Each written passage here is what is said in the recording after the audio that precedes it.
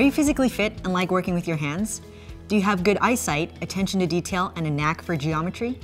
Are you a team player? If you measure up, you might want to lay the groundwork for a career as a floor covering installer. Floor covering installers install, repair, and replace floor covering materials in businesses and homes. Some of these materials include carpet, vinyl and linoleum sheet goods, prefinished hardwood, and tile. They may even install these materials onto some wall surfaces. To help us inspect this occupation from the ground up, we met with a floor covering installer working in Alberta. Hello, my name is Lynn and I'm a floor covering installer. A floor covering installer is someone that comes into a space, can remove the flooring that's existing, but mainly we come in and put brand new flooring in. I became a floor covering installer because I like to see the transformation in a room. I like to see it go from something old to something new, and that honestly just completes me at the end of the day.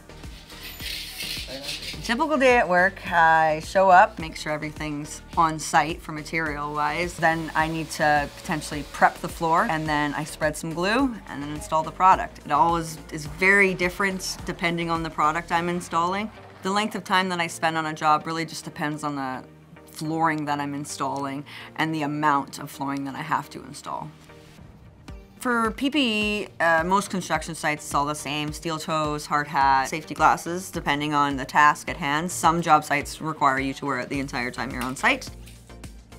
Some of our duties and responsibilities would be working from blueprints, cutting material, making sure you have all the material on site, communicating with the trades. We lay down foam for carpet areas, and sometimes that's stapled or it's glued down, depending on what's required. We will also remove baseboard and replace it. We also have to communicate with the customer or the client, depending on who we're talking with, and make sure that they're happy with the product that we've brought them. There's some things that we have to move around that are extremely heavy. Linoleum rolls can come up to like 550 pounds. So you really have to work together as a team.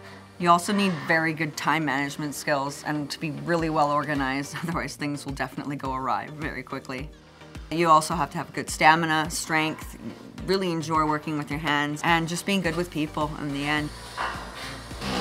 The tools and equipment that I need for my job really depends on the type of flooring I'm installing at the end of the day.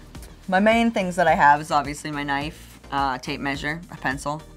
A chalk line is my crucial things to keeping everything nice and straight and true the best that you can, because walls like to deviate.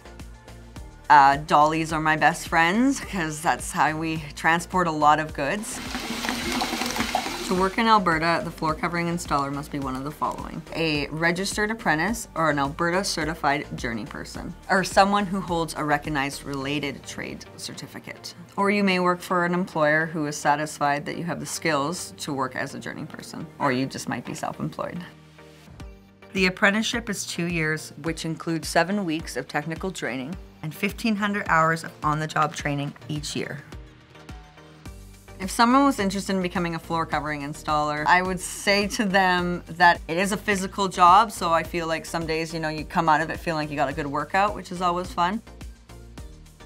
I personally like to have a crew where we're just having fun.